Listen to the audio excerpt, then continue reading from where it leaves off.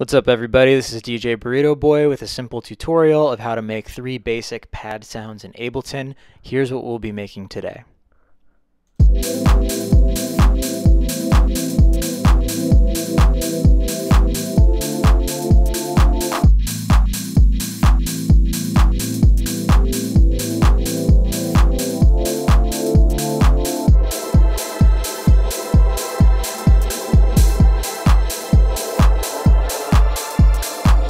Now this isn't going to be an incredibly advanced sound design tutorial, but it will teach you how to make some very useful sounds that will be helpful in your productions.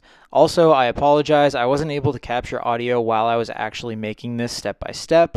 I'm doing voiceover right now. Hopefully I'll get those audio issues set up. So right now I am instantiating a new instance of Serum and inputting the MIDI clip. It is just a minor 7th chord and then another minor 7th chord, a 4th up. So what I'm going to start with is I'm going to switch it to the analog sine waves and bring the unison up to 7. Tighten down that detune. Then I'm going to give it some attack. A slow attack is good for pad sounds. And a little bit of decay. I'm going to bring some release up too, just to prevent clicks. Then I'm going to engage a high pass filter. Bring the cutoff up because I'm not really using it for the filter itself. I'm using it for the drive. I think that it sounds a little bit better than the tube distortion in my opinion. Then I'm going to turn on some chorus and leave it at a pretty light setting, at about 50%, maybe a little bit higher than that. I experiment with the octave. What octave you use will depend on what octave you input the MIDI clip in as. And then the important thing is to make sure that I'm going to use oscillator B with also analog sine waves and have it be 1 octave up, turning the level down a bit. Now what I'm doing is turning on an LFO, turning off the BPM sync so that it's free, and then having it modulate the fine tune. That gives it a bit of pitch wobble, makes it sound a lot more analog, and doing it for the oscillator A and B. It's okay if you don't have the same amount of pitch bend. It's actually kind of nice. It gives them a little bit of differentiation from one another. Then I'm using a noise oscillator, and I'm applying that kind of wobble to the volume of the noise oscillator. You can shift option click to make the sliders go both directions. Experiment with the level that you want that to be. Then what I'm doing here is using the second LFO to modulate the rate of LFO 1. What that does is it's going to make the actual speed of the kind of tremolo wobbles change over time.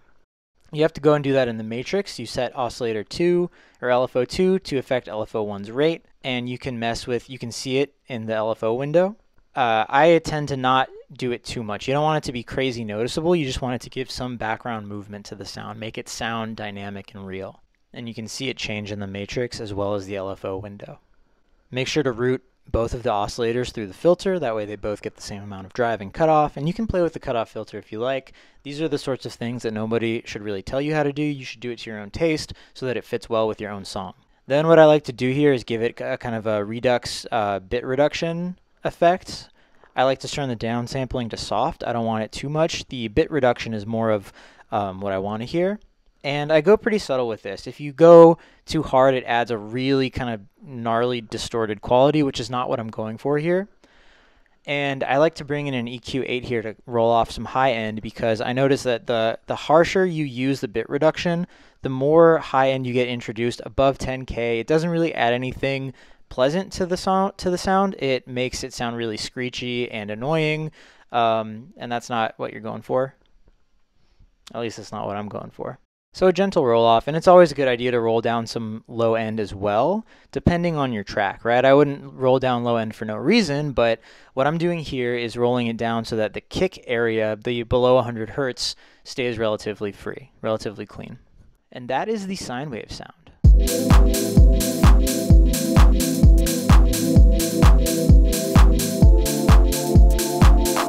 Next up is our deep saw wave pad. I've got a new instance of Serum up, and I am using the default saw wave, just bringing it up to 7 voices, and doing the same thing as before, having another oscillator also with 7 voices, an octave above. First and most important step is getting a low pass filter on there. I like to go to an 18 or even 24 decibel low pass filter and bring the cutoff down pretty low. We want it to sound pretty deep, pretty rumbly.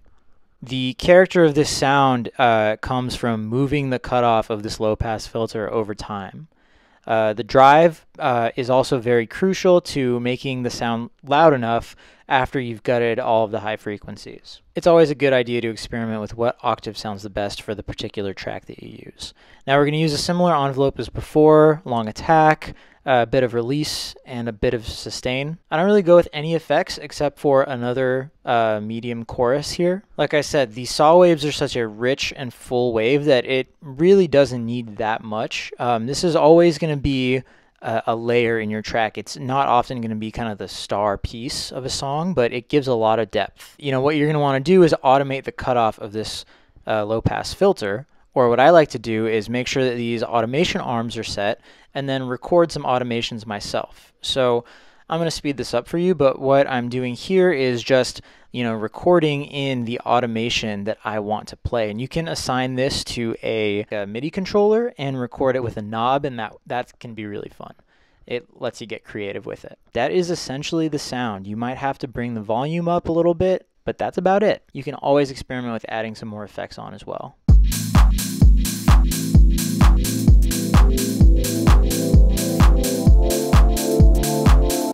This last pad is going to be a bit weirder, and I would tend to use it as kind of an added flavor or kind of bell and whistle of a track rather than the foundation. We're going to turn an arpeggiator into a pad. So I'm going to start with a sine wave layered with a brighter wave like a saw or triangle above it. I'm going with a saw here. Giving it a bit of a high roll-off and making sure the saw is at least an octave or two above the triangle wave. I'm not going to mess with the envelope here because I'm going to be using an arpeggiator, and that will change things significantly. So you can just use Ableton's arpeggiator here. I am using a pretty fast rate, making the steps go up to 1 or 2, and you can play around with the different algorithms or patterns, whether you want it to go up or down, converge. It's going to sound very basic at this point. The rate will be how fast the different plucks of the arpeggiation happens. The steps will tell you how many octaves, how high or low your arpeggiator will go. And that's the sort of thing you want to play around with here depending on what part of the frequency spectrum you're supposed to fill up. Are you trying to add in some lows? Are you trying to add some sparkly highs? It's really up to you. Then I'm going in and adding a free reverb plugin called Valhalla Supermassive. I highly recommend checking it out. I'm using this swelling synth verb preset. The important thing is to have the mix at 100%, which is not something you'd normally do with reverb. And I'm going with an eighth note delay here because I figure it'll be easy to work with. The point of this is to smear the sound and make it sound more like an ethereal pad rather than a plucky arpeggiator. This is really just going to be something you're going to have to experiment with yourself. You can experiment with drive, filter cutoffs, you can go crazy with automation. Anytime you can add automation into a sound, that's going to make it feel a lot more real, give a lot more interest for the listener. It's more work on the producer's end, but that's what makes our songs interesting. I like to make sure that the reverb has a low cutoff above 100, and then when I'm ready for it to kind of be you know, a sound of its own, you see here in this video I'm adding some saturation. You can also do that later on in the process. What I'm going to do is resample it into a new audio track. So you want to go to the audio track, you want to arm the recording arm, you want to make sure that resampling is selected, and then go ahead and record. And after you've soloed the arpeggiator pad, it'll become audio, which is substantially easier to work with in a couple ways. Now, the reverb is going to delay the kind of sound. So what you're going to want to do is, I have a MIDI chord progression being played where I can pretty easily tell when the new chord starts to play, and so I just want to go back and align that with the other MIDI so that your chords played in this kind of reverby you know, pad are not lagging behind the rest of the melodic elements and harmonic elements of the song.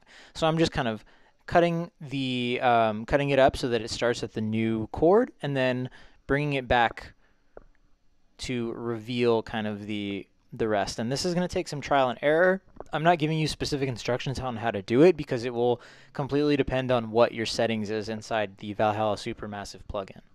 When I first started to use Serum, I was really kind of laser focused on trying to engineer a sound specifically within that, and it didn't really dawn on me for kind of an embarrassingly long time that you can use outboard effects to really bring life to your sound. And so this is just kind of something I want to orient you toward.